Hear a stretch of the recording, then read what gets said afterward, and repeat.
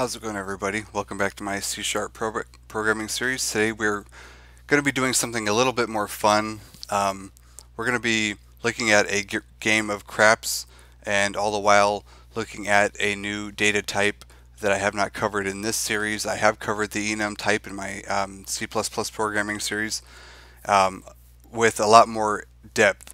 But basically, in Enum, it's kind of like a class, but you can assign values to it, constant values, and it just basically improves readability.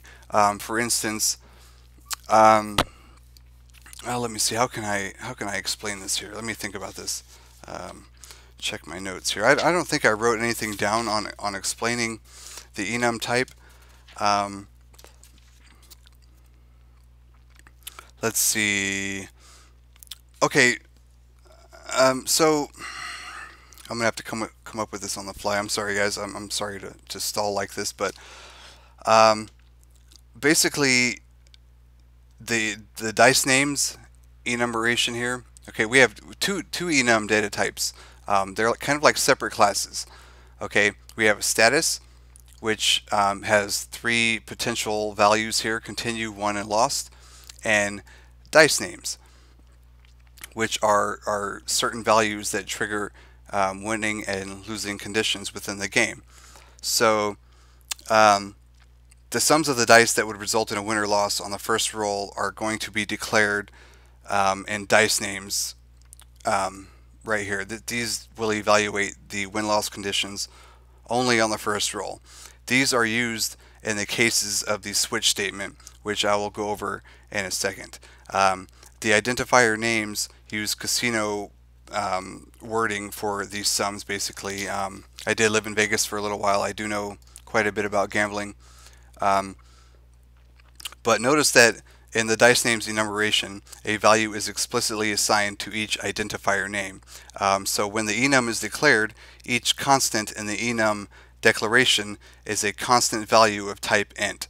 If you do not assign a value to an identifier in the enum declaration, the compiler will do so. So if the first enum constant is unassigned, the compiler gives it the value 0. If any other enum constant is unassigned, the compiler gives it a value equal to one more than the value of the preceding enum constant. So for example, if this was unassigned if we just declared it and didn't give it a value, it would be given the value 2 naturally. Similarly, if we declared tray without a value, it would be given the value 6, one less than the next value in the enum class.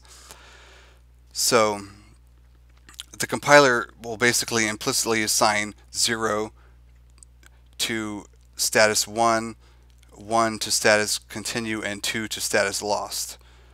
Okay.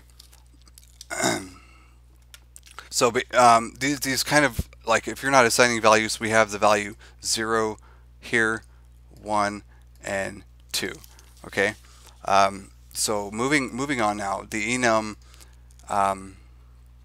again just has named constants. It really improves readability, and if you really want to get an in-depth explanation, check out my C++ enum video. I just want to keep this video as short as I can here. So in our craps class, we have the random number, which will generate a random number, which I covered in my last video, and the play function.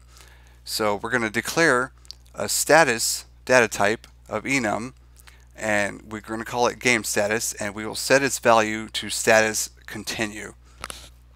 Basically, we want the game to play by itself, and we will set my point to 0, and declare another integer sum of dice, set that equal to roll dice. Our roll dice function, which I'll be covering, we might as well go over it now.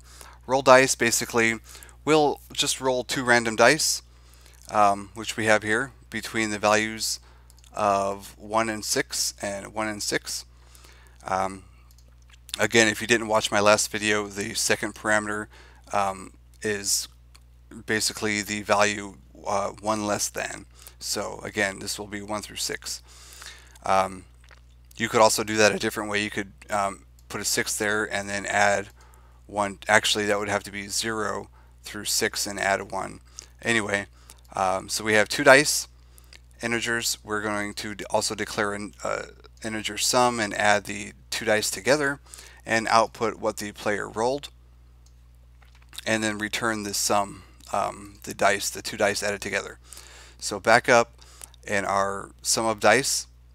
Okay, now we're going to put that in a switch statement with dice names being the sum of dice being cast to dice names.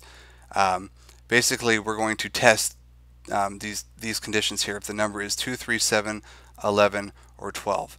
If they roll a 7 or an 11 on the first roll, they win the game. And if you don't know how to play craps, well, I'm going to explain this to you right now. Basically, you roll 2 dice. Each dice will have 6 sides, 1 through 6.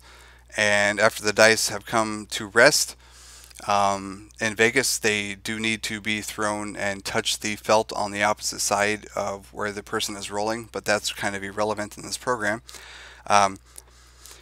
If the sum is 7 or 11 on the first throw, you win. If the sum is 2, 3, or 12 on the first roll, we call that craps, you lose. The house wins. And if the sum is 4, 5, 6, 8, 9, or 10, the remaining numbers on the dice on the first throw, that's whatever was rolled there will become the point. And to win, you must keep rolling the dice until you hit roll your point. And the only way you can lose from this point on, after rolling a point, is by rolling a 7. So back to our main program here, or our class, sorry. We check to see if it's 7 or 11, and first throw would basically be a win. And if it's 2, 3, or 12 on the first roll, it is a guaranteed loss. Sorry. I've been up all night. It's like 5:30 in the morning. Anyway, and then our default value here. Basically, if none of these cases are true, if they didn't win or lose on the first throw, we're going to set our game status to continue and set the sum of dice, the roll, which we did up here, roll dice, to my point. And then we're just basically going to output the point, tell the player what they need to hit. Still in the class, in the play function, while game status is equal to continue, because we are on continue now, we check to our win and loss conditions right off the bat. We're going to roll the dice again and set that equal to the sum of dice. If the sum of dice is equal to my point, again, they win. That's how you win the game. Otherwise, if sum of dice is equal to a 7, then the game is lost.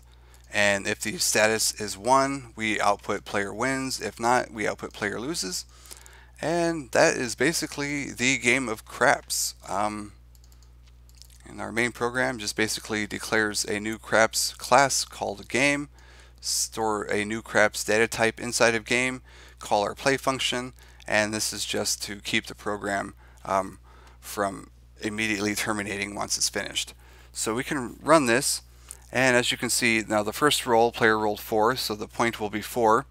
They roll a 10 on the next roll and a 7. Well, if you roll a 7 after the point is assigned, you're going to lose. So player loses. Now this program would be easily modified if you want to add a way to bet on the dice. There are a ton of options to bet. You can bet on doubles. I think it's pass, don't pass. There's just a myriad of options to bet on, and where you would want to add those options, you would want to add those in main. Preferably, in my perspective, I would add the betting options in main because we want to keep those out of the play function. So before each roll, actually you probably have to do that in before each roll inside of the class itself.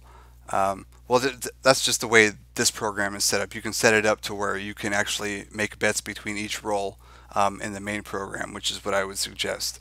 So that's all we're going to cover for today. I want to thank you guys for watching. Please rate, comment, and subscribe, and I hope to see you for my next video.